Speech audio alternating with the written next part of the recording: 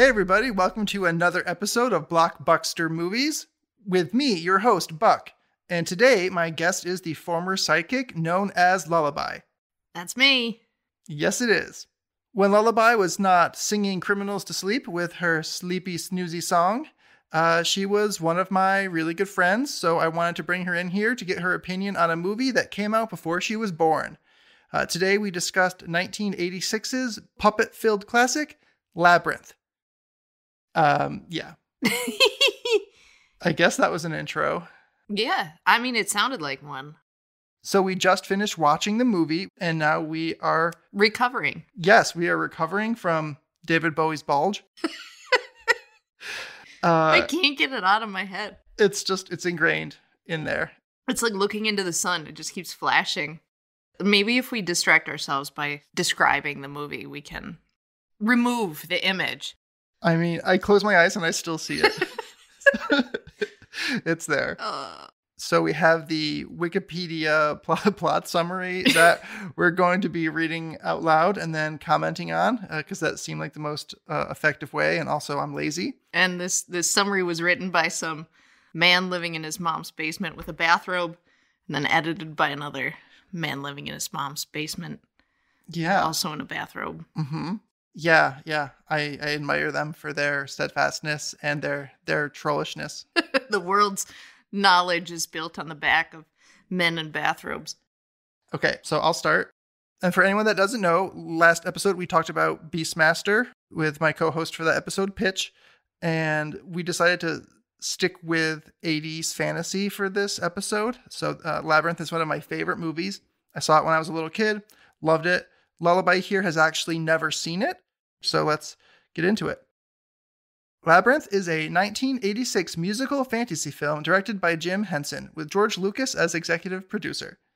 Based on conceptual designs by Brian Froud, the film was written by Terry Jones of Monty Python, and many of its characters are played by puppets produced by Jim Henson's Creature Shop. The film stars Jennifer Connelly as 16-year-old Sarah and David Bowie as Jareth, the Goblin King. In Labyrinth, Sarah embarks on a quest to reach the center of an enormous, otherworldly maze to rescue her infant half-brother Toby, whom she wished away to Jareth. What was your initial reaction to the movie, having never seen it before? It took a bit to take in. I'm wondering, does musical fantasy film apply to, like, literally any other film? Like, what other... let's see, what other... What other musical fantasies are there? The other 80s fantasy movies I love, like Legend and Neverending Story and Dark Crystal, none of them have songs in them. I mean, I feel like I want more now. Like, it was new. It was new, was my reaction. Do we want like a Game of Thrones musical?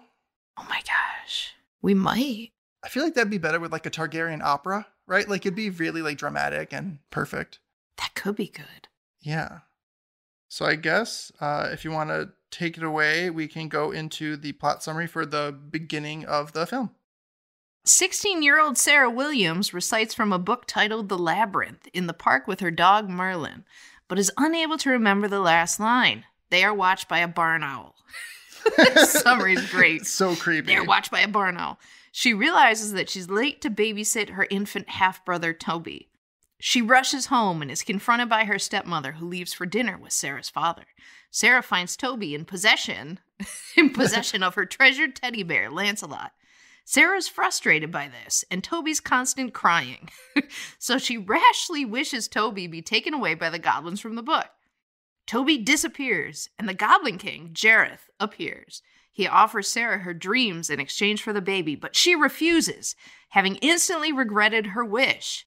I don't remember that. Like, I think I was just bewitched by all the sparkles on his jacket, so I didn't... Yeah. Wasn't really focusing. The dreams must be his crystal ball. Yeah, he was like, here's this ball, and it has... I thought that was like she could see the future in it. I didn't know it would give her her dream. It must have been her dreams. Oh. So, and we should talk about the crystal ball really quickly. the crystal ball is like fluidly like dancing on his hands back and forth. And I remember reading that it wasn't actually David Bowie moving the crystal ball with his hand. It was someone who was like trained to do that, who stuck his arms like under David Bowie's arms and was doing it for him. Which is crazy because then you couldn't even see what you were doing.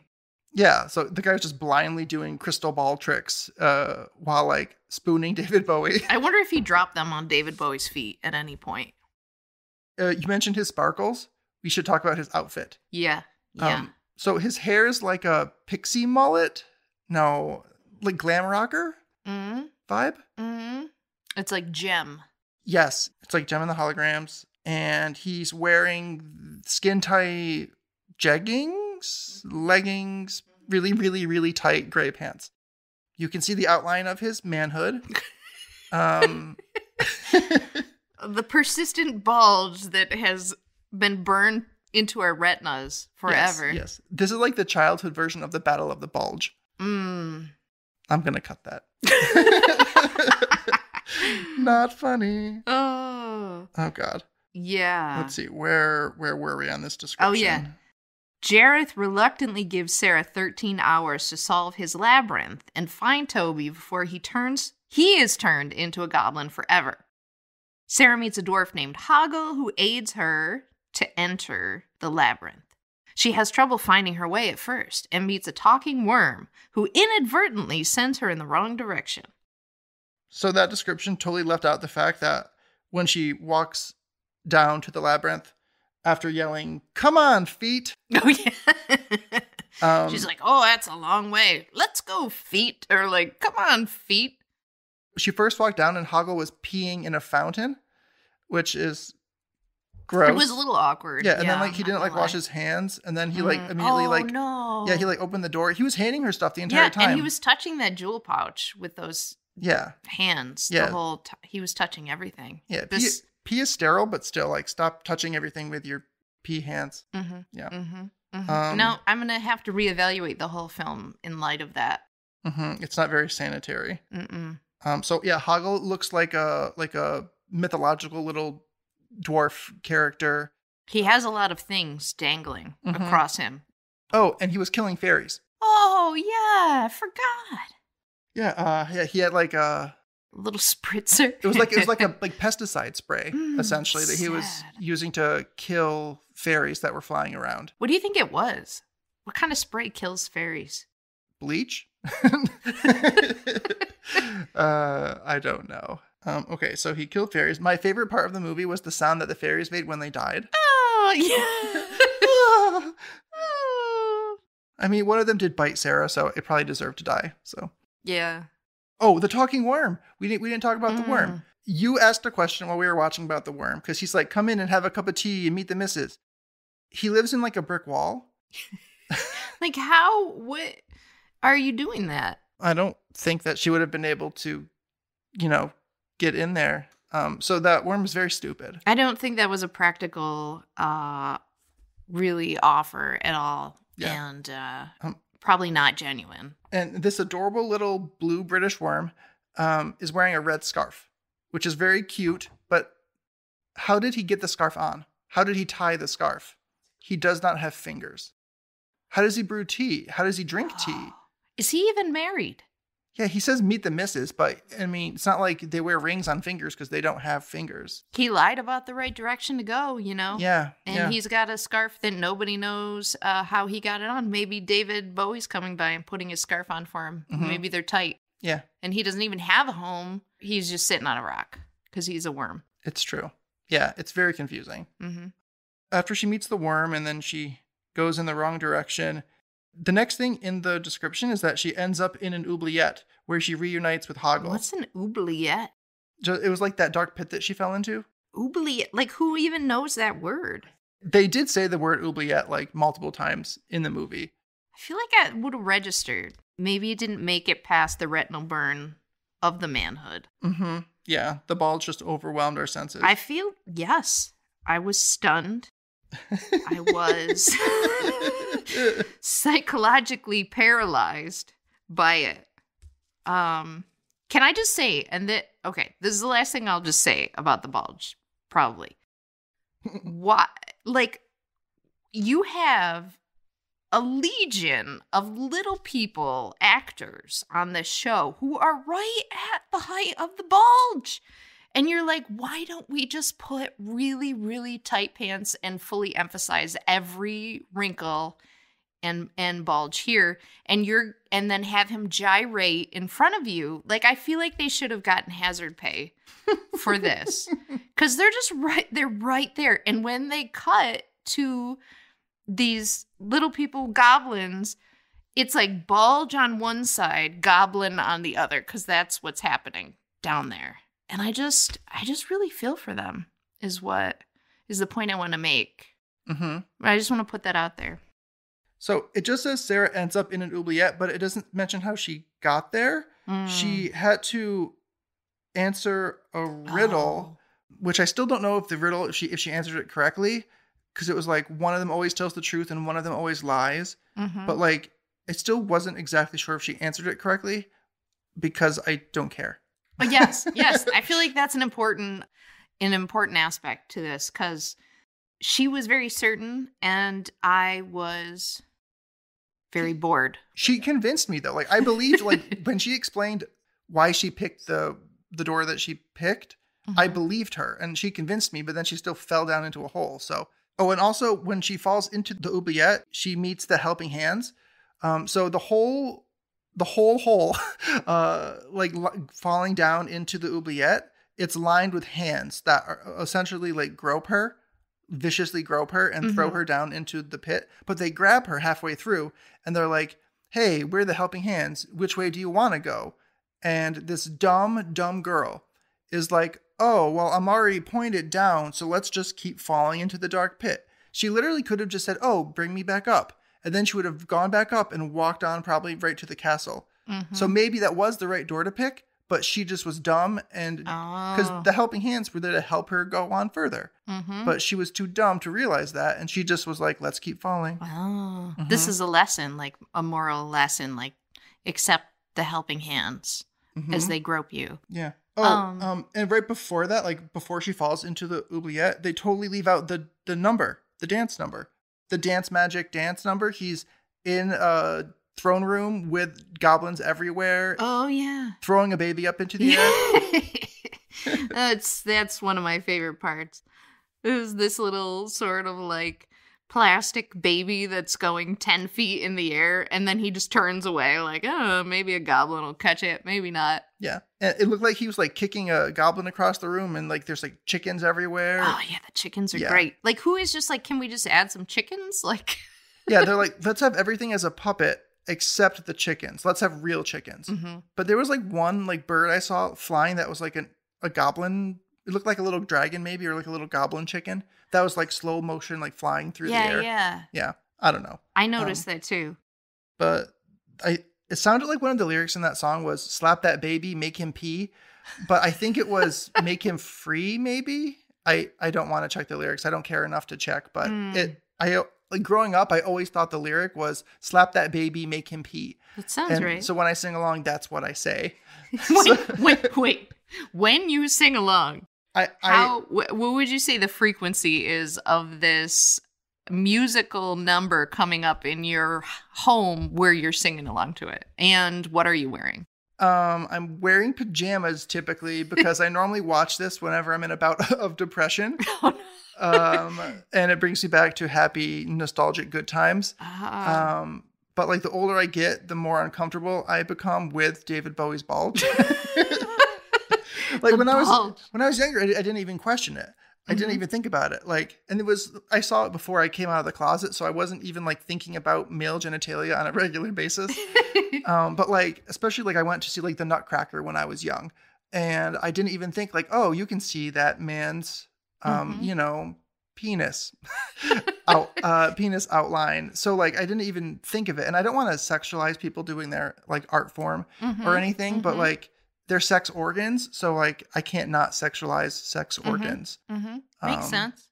But I mean, it's very visual though among the costume. Like the lines of the costume lead your eyes down, and it's all very like Like, there are all these different lines and crazy hair and sparkles and all this stuff that is just distracting. Yeah. And then you get to the lower portion, it's just streamlined, tight gray. And the only interruption to that is the bulge. So it's like, it's very simple and clean, and the bulge. Yeah, and the gray pants are very, like, smooth. Yeah, like, it's like one big smooth plane, and the only interruption in that plane is the shadowy indentation, right? Like, put some sparkles on there. Yeah. Twixt. Yeah, twixt the thighs. But, okay, so you haven't heard it yet because I haven't released any of them, but the whole last episode was pretty much just Pitch and I talking about Beastmaster's thighs. And all the thighs that we would see in the film. So maybe the 80s was just a bad time for below the waist for men in movies. Could be like you get into like a like a theme or whatever where everybody's like, oh. Yeah, we don't care about like waist up. It's all about below the waist. We want to make you uncomfortable. We want to make you think. We want to accentuate things that maybe weren't accentuated in the past. Okay, so it's my turn to read. Sarah ends up in an oubliette where she reunites with Hoggle. The two are confronted by Jareth, escape one of his traps, and encounter a large beast named Ludo. Ludo! But that was one sentence that they just described like a big chunk of stuff. They didn't mention the guy with the talking hat. That guy was awesome. Yeah, like between escaping the oubliette and meeting Ludo, they ran into this old guy with a bird for a hat. They kept arguing with each other, which I thought... The bird was, like, really passive-aggressive, and he was very tired. That was one of my favorite characters, though, was just, like, the bickering, like, the moment between the guy and his hat. Mm-hmm. And then the bird at the end was like, oh, you try being one of his hats. It was... Or something like that. Yeah, something like that. And then, like, they escape a trap, which is really just, like, two goblins, like, on, like, a bicycle pedal seesaw, like, behind this giant... spinning metal thing that looked like a garbage disposal. The cleaner. Yeah. And then they climb a ladder, get out, meet this guy with a hat. And then, she gave him a plastic bracelet. Because Hoggle's really into jewelry. He has a kink or a fetish, I think. Mm-hmm. He collects anything that might be shiny or pretty or jewel related. So the plastic bracelet that she gives him just like makes his day. And like when she donates a ring from her finger into the old man with the bird hat's like donation box, I thought Hoggle was going to like kill himself because he looked so miserable. He was like, oh, how dare you give away that jewel that probably cost you like 3 coins in a little machine somewhere. It's true. What about Ludo? I mean, that's kind of a big thing. First of all, why is he being tortured upside down in a tree, like poked at? Wait, did we talk about the goblins with the fetus dinosaurs on sticks yet? No, that's this part. Yeah, so the description just says that, let's see, it says, Hoggle flees in a cowardly fashion while Sarah befriends Ludo after freeing him from a trap, but then loses him in a forest. Yeah, see, it keeps skipping over the actual fun parts. Like 5 goblins with oversized helmets attack him, essentially, with, what did you call them? Dinosaur fetuses? Yeah. They have, like, giant, terrifying, like, gaping maws of teeth. They're horrifying. And why... And then they keep, like, accidentally biting each other with their dinosaur fetus sticks? Also, why? Like, what are they doing? Are they just torturing him? And why are they wearing a full body armor, but yet it's still thin enough for their own creatures to bite through with their giant teeth? Like, they're wearing, like, thin leather pants, I think, but full body armor. That's an excellent point. Yeah, like, what's the point of an oversized helmet if a monster bites through your butt? Right. Oh, and you noticed something that I've never seen. I've seen this movie a million times, and I've never noticed that the helmets of those goblins with the demon sticks have numbers on them. Yeah. Why? Like, one was like 5, one was like 3 or something, and I'd never noticed that they had numbers on their helmets before. I don't know if there's relevance to that, but I kind of want to look it up now. Not now. I mean, like, later, because no one's going to want to listen to me Google something. I do. Okay, so Hoggle flees in a cowardly fashion. Yeah. Okay, so it says Sarah befriends Ludo after freeing him from a trap, but loses him in the forest. So it says loses him from the forest, but they didn't say how they got to the forest. They had knockers that they talked to. Yeah. See, this plot summary sucks. That was a whole thing. Yeah, there was a whole section where there are 2 door knockers that are really sassy, And one of them has the knocking ring in its mouth, which Ludo pulls out and then puts in his own mouth, which is like the cutest thing in the movie. It is. And then, so then she has to shove it back in his mouth, which is really gross if you think about it. Because it was in Ludo's mouth, probably full of like monster saliva, and then shoved right back into this knocker's mouth for possibly all of eternity. So that leaves a bad taste in his mouth. Yeah. So they talk to the knockers, and I'm trying my best not to make like a knocker joke. Like, oh, look at those knockers. Oh, God. It's a kid's movie, so I shouldn't do that. No, you shouldn't. So they go into a forest. Hoggle encounters Jareth. Oh, by the way, they like introduce his name as Jareth partway through it, but at the beginning they only call him the Goblin King. Right, because then he's like, let's get this Jareth. And I was like, what, Jared? Like the subway guy? And you were like, no, he's not a part of this movie. But I felt like that's possible. Okay, so yeah, let's talk about the peach. Jareth gives Hoggle an enchanted peach and instructs him to give it to Sarah, calling his loyalty into question as he was supposed to take her back to the beginning of the labyrinth. Sarah is harassed by a group of creatures called the Fire Gang, but Hoggle comes to her aid. So, yeah, so let's talk about the Fire Gang, the Fireys.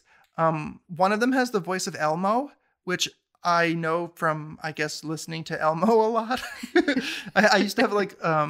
one of my cousins had an Elmo doll? I didn't, but one of my cousins had a Tickle Me Elmo doll, and like that voice is just ingrained in my memory forever, like David Bowie's Bulge.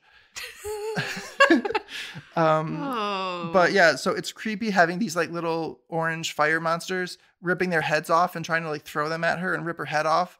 While one of them is Elmo. Oh my God. I just can't. I felt like the movie was giving me drugs as I was I didn't know what was happening. Like, did I just take drugs?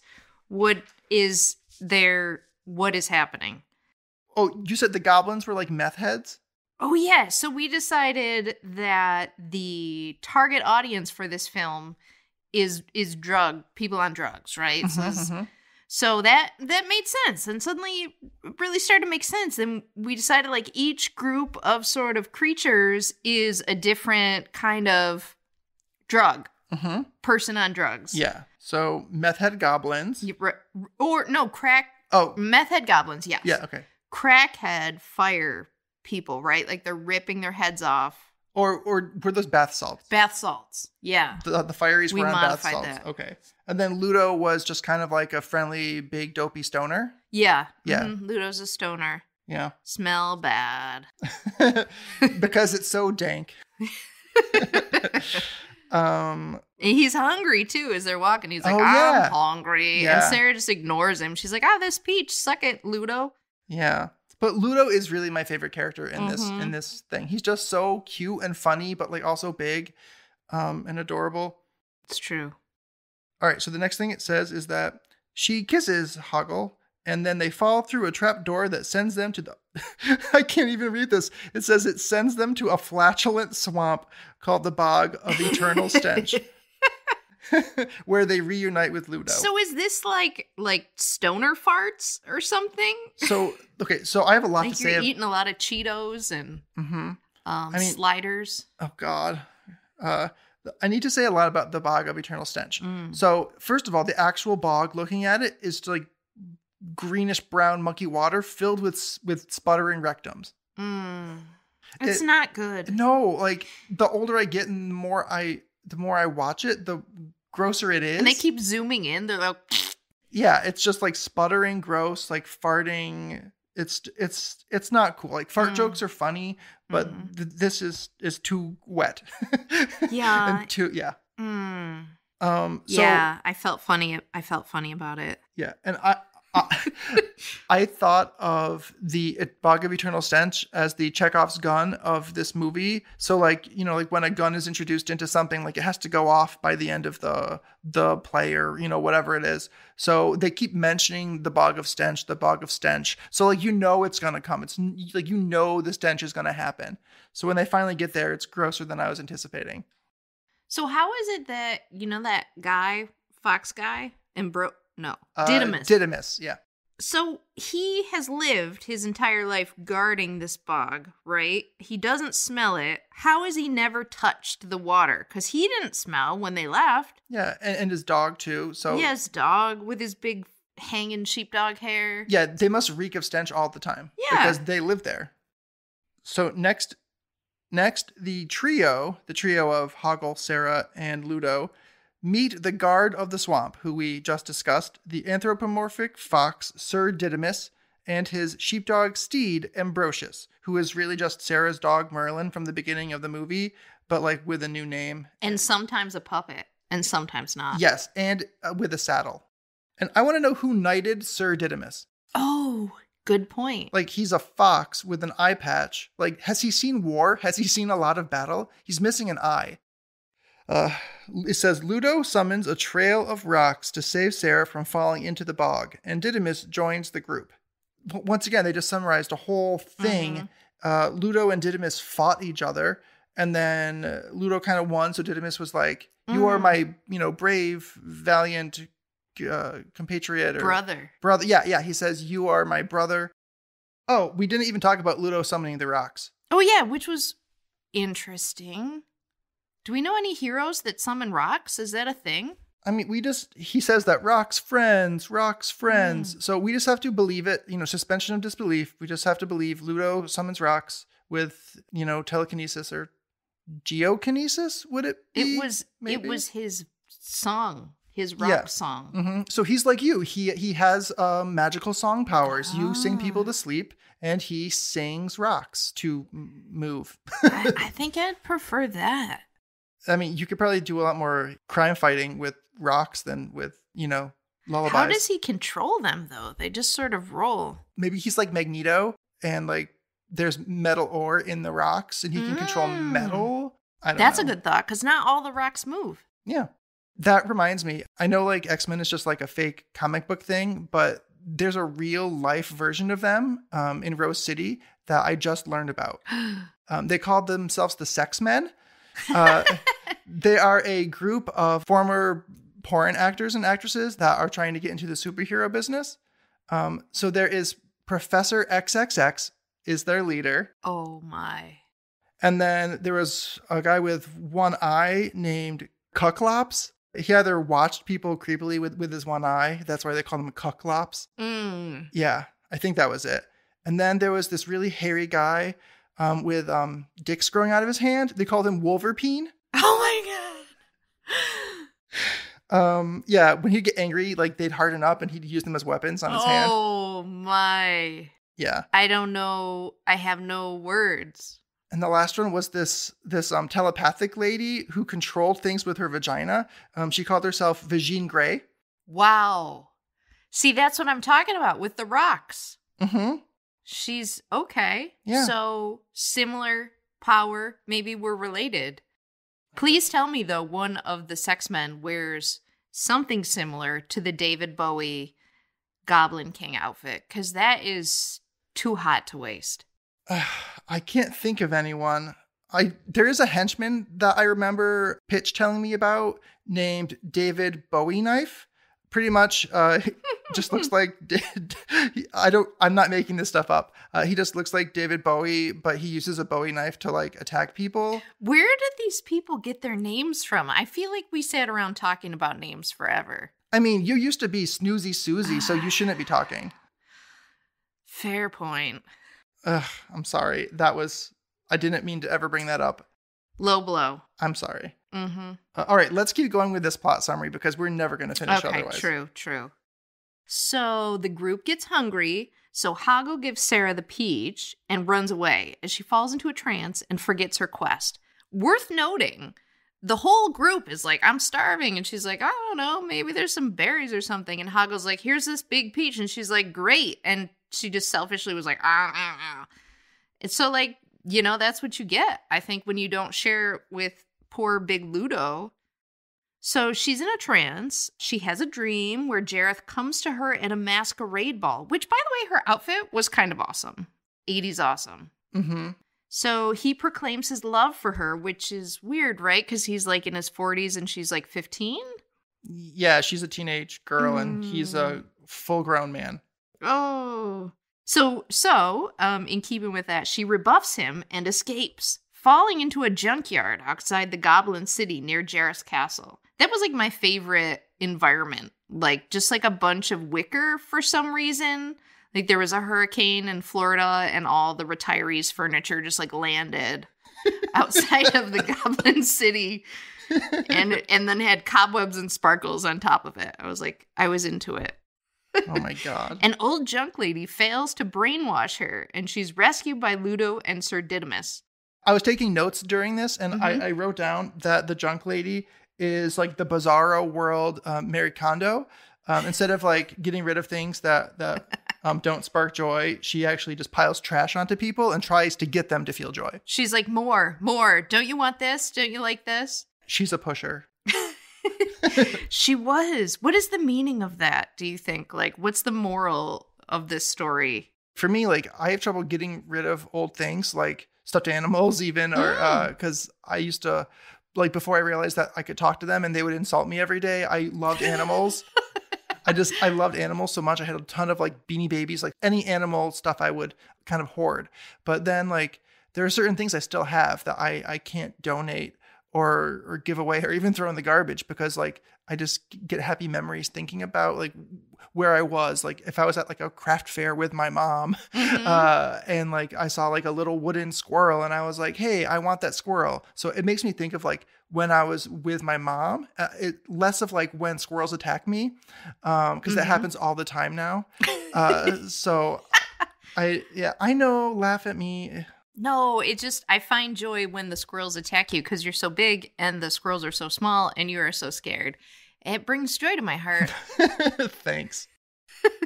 I'm not that scared. Like I can handle a squirrel. Yeah.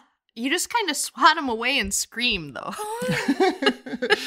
No, I would never do that. No, not me. Oh, have I ever told you about the Labyrinth drinking game? The drinking game is that every time that you see David Bowie's bulge, you take a drink. Ooh. So that's painful. It's not, I think it's like taking a sip though, not like taking a shot. Because if it was a shot, you'd be dead from like blood alcohol poisoning. Yeah. I mean, is it like every cut you see it or like every second it remains on screen and every time you're zoomed closer? I think like it's whenever it draws your attention. Oh, so constantly. Yes. So just constantly sipping the entire film. Okay, let's get back to the summary. So what happens after Ludo and Sir Didymus rescue her from the junk lady? This was my favorite part. They are confronted by a humongous robotic gate guard. But Hoggle comes to the rescue. Okay, it's one sentence for all of that awesomeness. This robotic, like transformer, but somehow medieval gate guard who's just like awkwardly swinging a giant axe that hits nobody. But is awesome at the same time. And then Hoggle comes, yanks his head off, and there's some little goblin in there who seems confused. And then he pulls him out by his head and chucks him to the ground. And then he runs away. My favorite part of this sequence was when Sir Didymus was losing control of his steed, his dog, Ambrosius. And this dog like reared up, it bucked up. And it neighed like a horse, and then it like whimpered and ran away. It was really funny. That was a wonderful moment. And then it says at the end, despite his feeling unworthy of forgiveness for his betrayal, Sarah and the others welcome Hoggle back, and they enter the city together. So they forgave Hoggle for the peach incident, and she gave him his jewelry pouch back. And he was like, ooh. Oh, yeah, his jewels. And she was like, your pea hands touched all over this, and I no longer want it. Oh, a call back to the pea hand comment. It's there. It's in my mind. And in her hands now. Gross. What was next? Oh, here it is. Jareth is alerted to the group's presence and sends his goblin army to stop them. Ludo summons a multitude of rocks. Whoever wrote this decided that multitude was the best word. He summons a multitude of rocks to chase the goblins away, and then they enter the castle. Imagine the look of satisfaction on their face as they type in multitude, enter. Yeah. Take that, Wikipedia. Do you like how the entire long battle sequence was just summarized in one sentence? Oh, that's true. Just says he summons rocks to chase away the goblins, and they enter the castle. That's the entire thing. That was an awesome, like, we can't not talk about the chickens set. The chickens. So many chickens. Like, do you think the chickens were written in to begin with? Was on the script, does it say and chickens? Or was someone's like, you know what this scene needs? Chickens. And then they happened. I mean, nothing makes something look more authentically as like a lived-in sort of town or village than chickens wandering the cardboard streets. That's true. More chickens. Oh, God. And yeah, I mean, if Ludo was hungry enough, if he had the time, he would have maybe stopped and eaten one of the chickens. But I don't think he would have. He's like a gentle giant. I feel like he's more of an herbivore. Mm-hmm. As in, like, he's smoking the herb. Mm. Yeah. I say that, but I've never actually tried pot, so. It's probably for the best. Yeah, I mean, I'm anxious and paranoid enough as it is, just my natural state. Imagine if then squirrels came after you. Oh my God. Yeah. No, not for me. Sorry. Best not. No. Oh God. Where were we here? Okay. Let's see. Multitude of rocks. Yeah, so that totally derailed us, by the way. I have a clear picture of the man who typed multitude of rocks and hit enter. Yes. Continue. Yes. After they enter the castle, Sarah insists she must face Jareth alone and promises to call the others if needed. So they went all this way to fight to the castle just to abandon her and be like, all right, teenage girl, we are seasoned, battle veterans with like an eye patch, but we're going to let the teenage girl go and fight the Goblin King. Yeah. What's up with that? I think they're just cowards. Mm-hmm. Yeah. I need to the backstory of Sir Didymus's eye patch. Maybe he just like tripped and fell and he like poked his eye on his own sword. What do you think is likely? That? Yeah, I feel like that's likely because it's a very pokey sword. Yeah. Mm-hmm. Sarah insists she must I can't say face Jareth because I want to keep saying faith Jareth. I don't know. I mean, how do they go through like the read of this script without everyone just being like, blah, blah, blah, yeah. I mean, I already am insecure enough about being a gay man public figure. So saying Jareth makes me feel like I have a lisp sometimes. So I'm trying to like avoid that, but I understand. I'm not shaming people with lisps. I'm just trying to be a little bit more discreet with my flamboyance. Maybe you could say the Goblin King. Yes, yeah, I'll just change every Jareth to Goblin King. Because I don't even know why he needs a name. Like why does he have it? Like who is he? No, another word I can't say. He's mysterious. The anonymity of Goblin King is kind of nice. Okay, this is when it gets trippy. In a room, just here. Yeah. Nowhere else. Just here. Perfectly normal. All the drug-induced fantasy numbers and throwing a baby and the talking hands, that was all fine. That baby throw was awesome. This part's trippy. When gravity is played with. In a room modeled after M.C. Escher's Relativity, she confronts Jareth while trying to retrieve Toby. So the baby's climbing upside down up staircases, and it's this whole musical number where he's like singing and flipping all around, walking on the ceiling, and the baby's... Isn't he like it's some love thing where he's like, it felt like a love song. Put me upside down, and I was like, ooh. He's like, ooh, I love you. It wasn't that creepy though, even though he's old and she's like a young teenager. Yeah, it didn't feel as creepy as it probably should have. He didn't deliver creepy, even though the setup was creepy. Yeah, if it was any other performance, it could have been really creepy. But no, I didn't get the creep vibe. No. Right. So she confronts him. Oh, it doesn't mention the costume change. So before I read this next line, we have to mention his costume change. How could they leave that out? Yeah, I don't know. So there's a last minute costume change where he is wearing this like whitish, creamish, almost brownish giant cloak that we thought was fur, but then we looked a little bit closer and it was hair. Mm-hmm. It's like a hair cloak. It looked like he skinned Targaryens alive and their blonde tresses were just turned into a cloak. It is. And then once we noticed that, like, I don't even know what else happened in that scene because I was obsessed with the hair cloak. I was like, what is happening with the hair cloak? Mm-hmm. And but the lighting too, it really like accentuated and put a big harsh shadow right on his bulge. Yes. I think it was a costume change for the gray leggings. Like, I feel like they got tighter. They're like, can we get the smalls in these? Because this is a big scene. We got the hair cloak, get the smalls. Mm-hmm. A big scene for a big peen. just gotta show it. Because we were both totally distracted. Like, I don't even know if you remember what happened. There was like hair cloak, bulge. Like, what is going on? I don't understand. Okay, so after the costume change, she recites the lines from her book that mirror her adventure to that point, which is how the movie started. She was reciting lines and couldn't remember the last one. Mm-hmm. Because of the bulge in the hair cloak. And then Jareth offers Sarah her dreams again with the crystal balls, but then she rejects his balls and remembers the line finally, which is, "You have no power over me." And then he's defeated at the last second, right before the clock is about to strike. I was going to say midnight, but it was 13 o'clock because it was 13 hours. So I can't say midnight, but 13 o'clock. And then Sarah and Toby return home safe and sound. Jareth turns into a barn owl. Which at that point finally explained the intro to me. I was like, oh, he's an owl. I like when he disappeared too. It was like this flurry of fabric. I was like, what's happening to the hair cloak? I think the hair cloak transformed into barn owl feathers.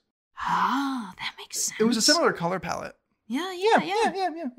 All right. So then Sarah realizes how important Toby is to her.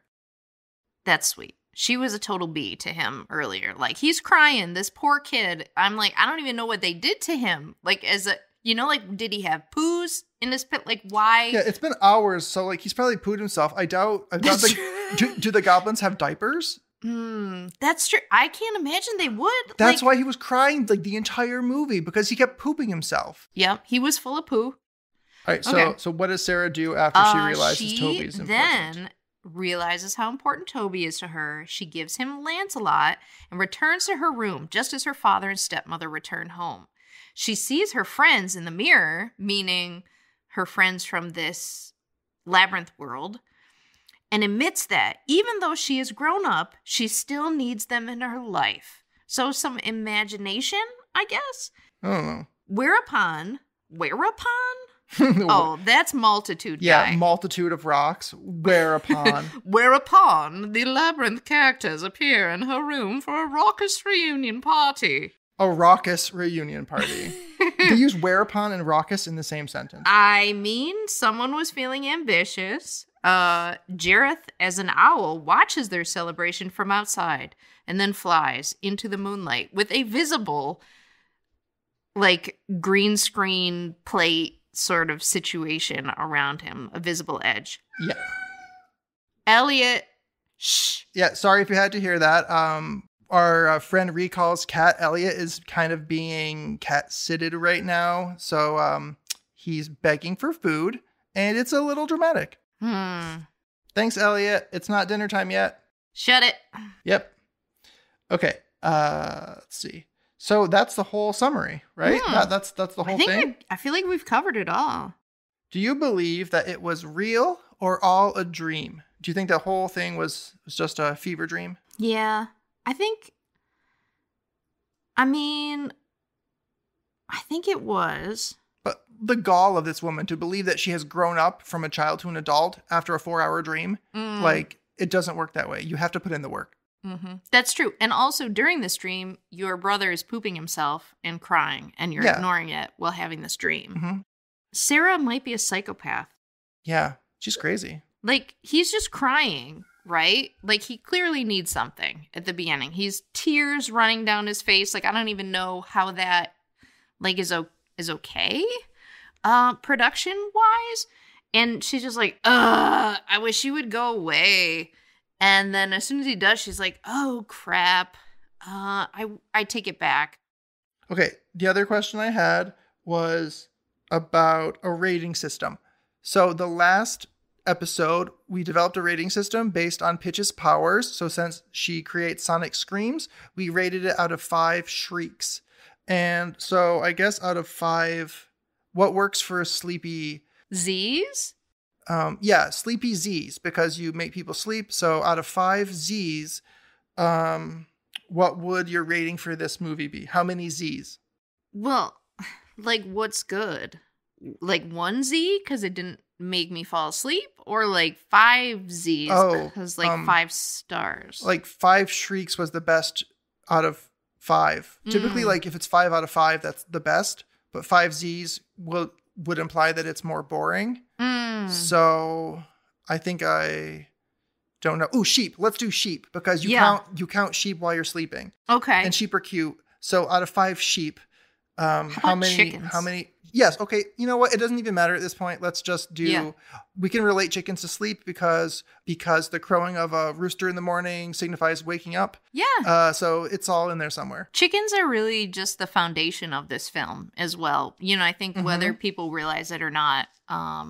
Without chickens, this is nothing. Okay. Yeah. So out of 5, how many chickens would you rate this movie? Well, I mean, on the whole, like it's I'd have to give it probably 5 chickens. 5 out of 5 chickens? 5 out of 5 chickens.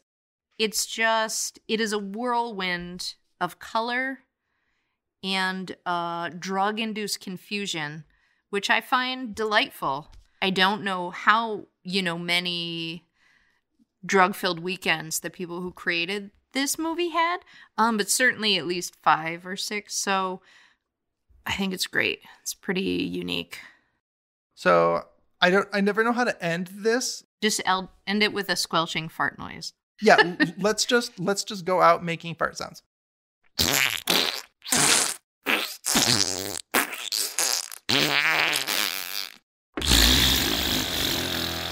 Have a great day, everybody. Bye. Goodbye. Yes, this has been BlockBuckster Movies, and